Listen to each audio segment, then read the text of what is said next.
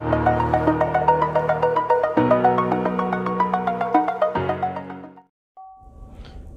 Damon Zell, and it's time for your Eve Echoes weekly news update, where we'll be diving into all the happenings of the week. But first, if you can tag that subscribe button and ring that bell, then you too can stay up to date with everything that this channel has to offer.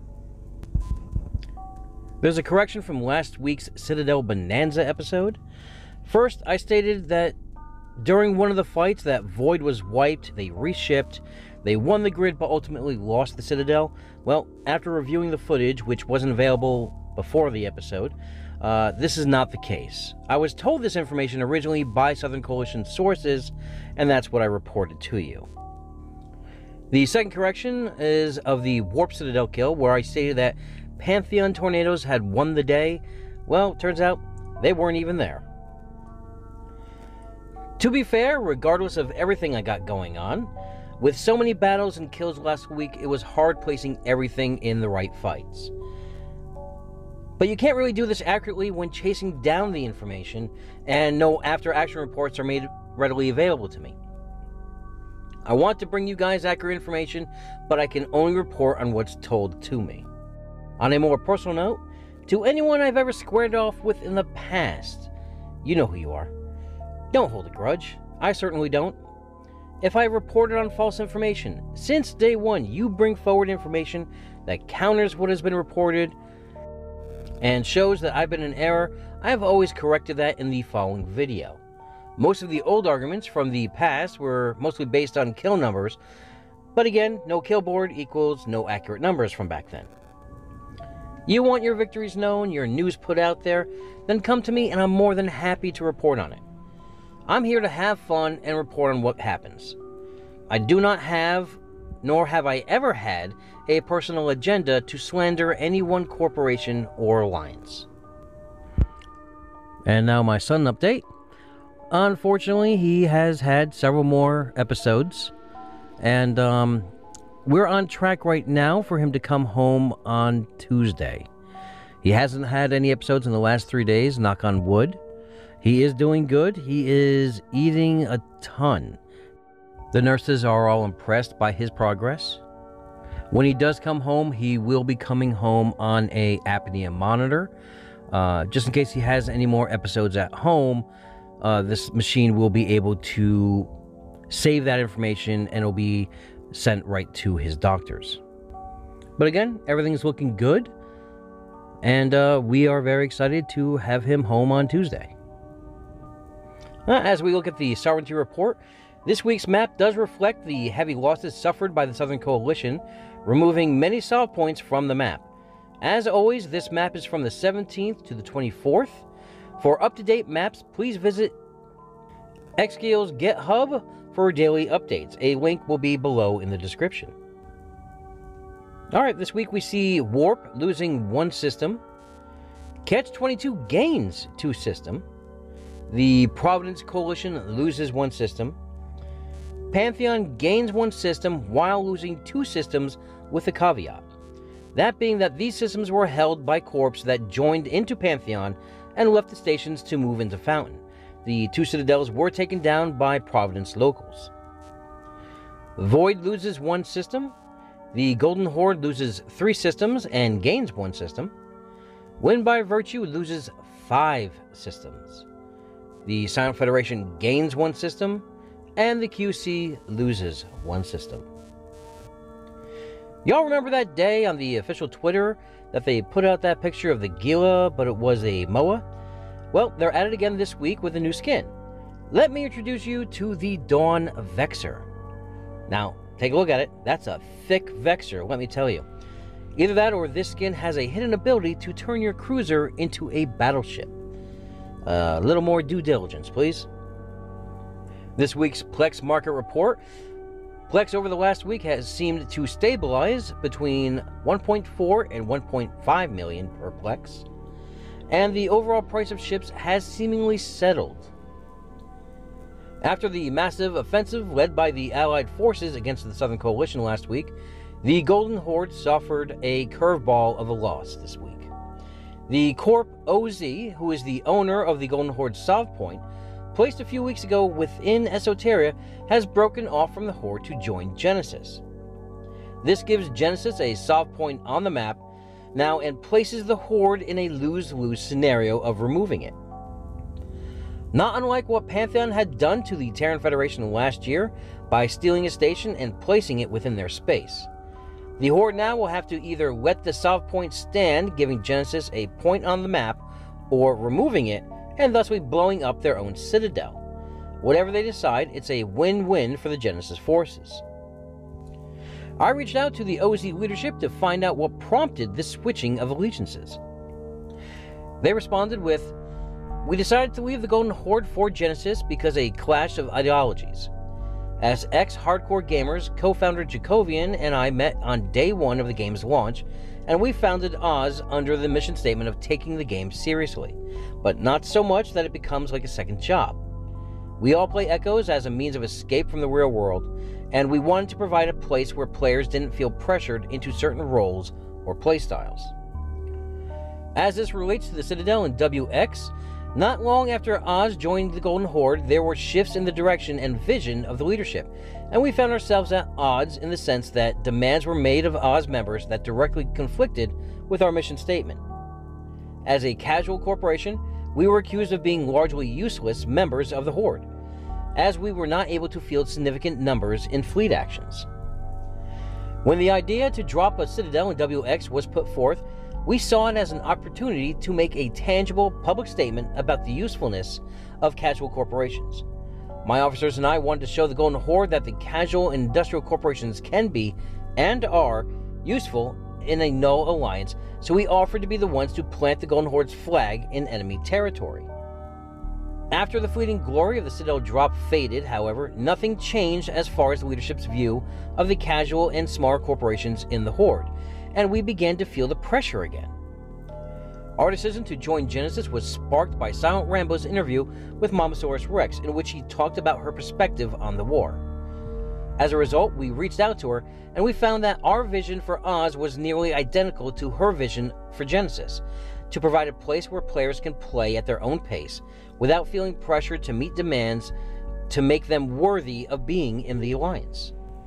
Fostering a healthy community is what gives an online game longevity, because this approach has individual players in mind first and not the alliances.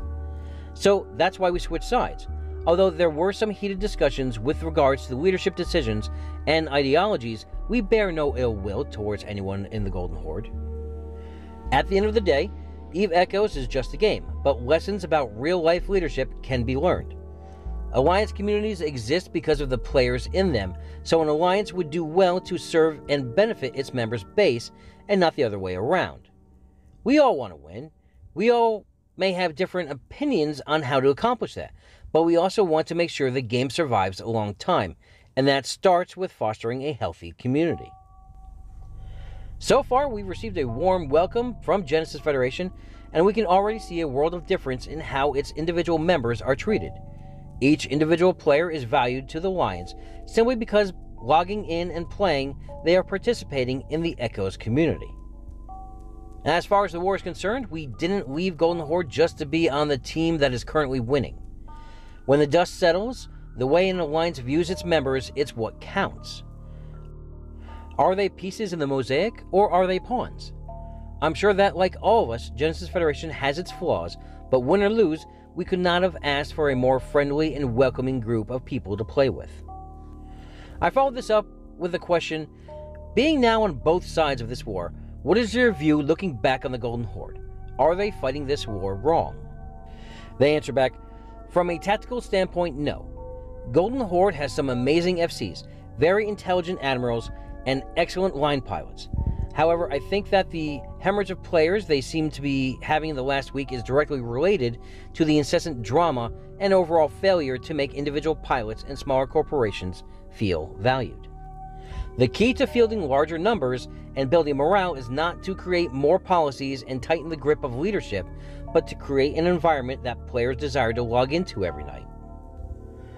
Players will stick around, even if they lose, if they love the community they're playing with. Creating such a community is easier said than done, and not something easily outlined or explained. Evil Darkness was tight-lipped and sparse last week, but placed an announcement detailing his absence to counter several points made by their enemies. He first goes into future plans as he announces the joining of Band of Brothers into the Horde. He then addresses that the SVC has painted him as alienating allies and backstabbing them by announcing that the Horde will work ever closer with Void and Han as they bring online a joint coalition server. They are working on ways to break down the language and cultural barrier between ACR and themselves for better coordination.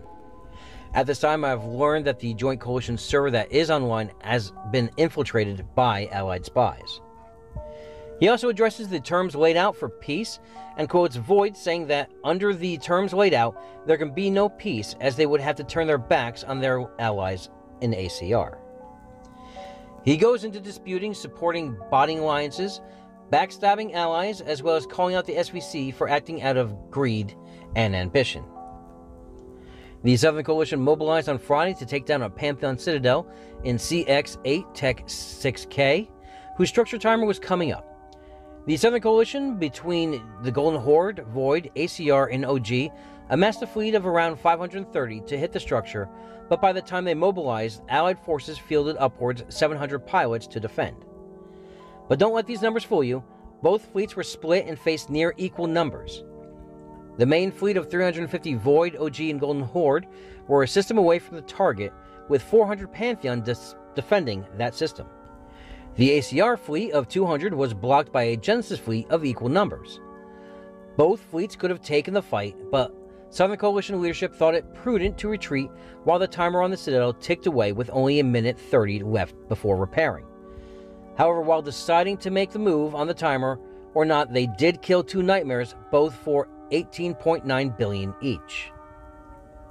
Later that evening, Pantheon engaged in a brilliant industrial attack against the Southern Coalition. A fleet of 120 consisting of battleships, battlecruisers, and 8 retrievers system-hopped, mining out 6 condensed belts behind enemy lines. A 70-pilot fleet responded to the incursion and engaged the enemy fleet. However, they were wiped out by the Pantheon force.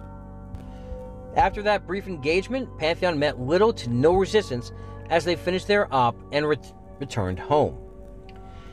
These setbacks are seemingly taking a toll upon the Southern forces, as it was learned several corporations have left the Horde and has planned to join Genesis.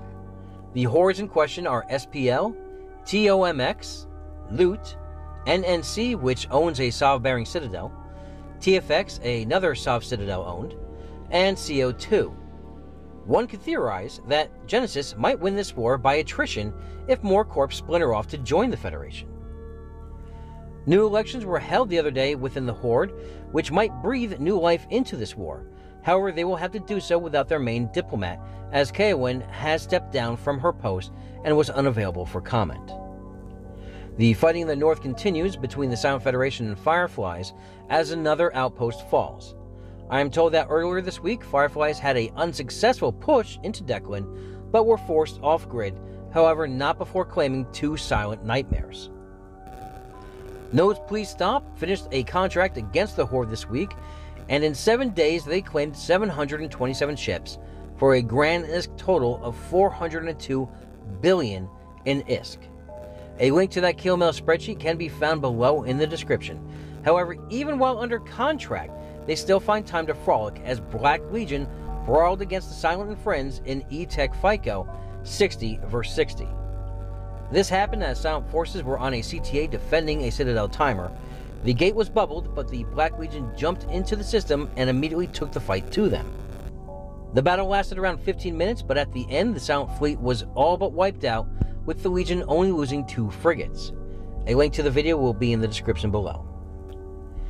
Since we're talking mercenary alliances, I looked back into the OG of the Merc alliances, the Mercenary Coalition, to find out the state of affairs these days. I was given a statement approved by the MC leadership. Rumors of the MC's death are unfounded. We prefer to remain professional in our standards and rarely engage in the low-effort propaganda commonly found on the external social media websites.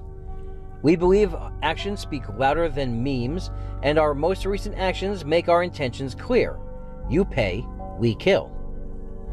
To the rest of New Eden, we would like to announce that the MC is looking to expand. If you are looking to join a professional mercenary alliance that will pay you per kill, then come join the Mercenary Coalition. We have openings for both individual pilots looking for a corp or CEOs interested in PPK contracts and deep null industrial operations. On the other side of New Eden, Catch-22 got lucky this week on a random roam as they employ one of the oldest tricks of the trade by inviting a random pilot in the system to a fleet. The pilot accepted the invite, which gave Catch-22 the warp in to a warp outpost. The result of that mistake is the loss of 5 ships and a 3.8 billion outpost. I'm reviving an old tradition on this show, the Alliance or Corporation Spotlight. This week we spotlight the Pale Horse Pirating Company, which is a PvP corporation that delivers bespoke mercenary and privateering solutions to clients across New Eden. Did someone steal your corp and run? Do you want to deny your enemies the use of their anomalies, transportation pipelines, and belts for extended periods of time? PHPC is here. Comprised of a tightly knit community of pilots, Pale Horse prides itself in being able to offer highly competitive ISK-making opportunities, free ships, and SRP to its members, enabling them to spend 100% of their time PvPing and getting paid daily from bounty rewards. Interested in joining but you don't want to leave your corp to do so? No problem. Come contract for them. With no obligations to stay, with the same daily pay-per-kill program, you can experience the mercenary life obligation free. For those interested in joining, PHPC is offering a 100 million ISK bonus and up to a free T8 battlecruiser hull, so you can start making ISK right away. Join the ranks of their elite PvPers, experience the life of no obligations, except doing what you want to do, when you want to do it, and without any taxes. Fly with PHPC. If you are interested in learning more about their services, or would like to explore joining PHPC as a recruit or contractor, please reach out to Goodspace number 1419 on Discord. And now we come to the big kills of the week. And this week I've seen a large uptick in the battleship submissions, and because the average battleship is between 1 to 3 billion, I'm going to start omitting them to keep this to spotlight those truly big kills of the week. Catch-22 starts us off this week with several battleship kills, averaging between 1 to 3 billion, but they had 2 gems in the form of phantasm kills, one for 3.1 billion and the other for 3.7 billion. The Mercenary Coalition scores this 15.7 billion rattlesnake kill, as well as this 3.5 billion void Terra with an outpost drop. The OG splashes this week with a 13.3 billion Vindicator kill, a 14 billion Rattlesnake kill, twin Macarials, one for 8.9 billion and the other for 9 billion, and a small Dami for 1.8 billion. The No Alliance Mimo Corp nabs a 2.5 billion Raven and this 3 billion Naga 2. As always, if your corporation or alliance have some truly big kills they want shown on this show, just send them to me on Discord. Let me know the corp and alliance they belong to, and make sure they weren't in some large fleet action like a big battle that would be covered normally on this show.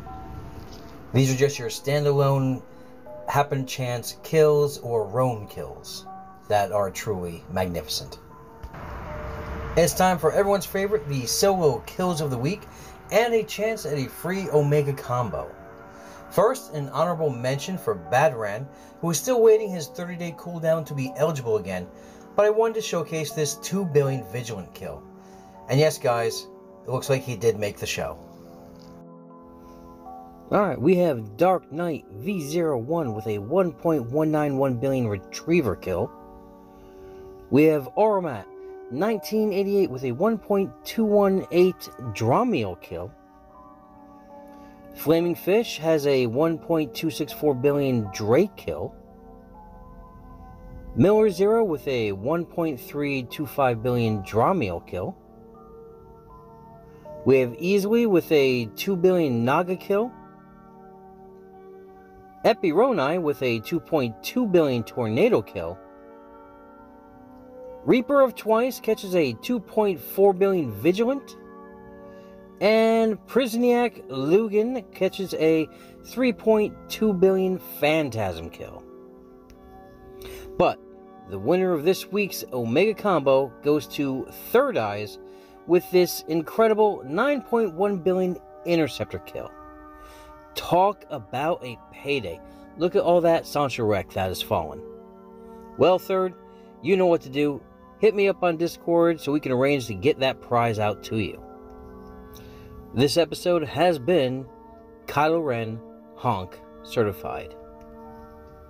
But if you need more news in your life, go on over and check out the Echoes of New Eden podcast with Rambo, where he showcases a bunch of other stories that happen throughout New Eden, as well as interviews with influential players, corporation owners, alliance leaders, and FCs. Alright everyone, you have a great week, fly safe, and remember, we are always one vision, one purpose, one front.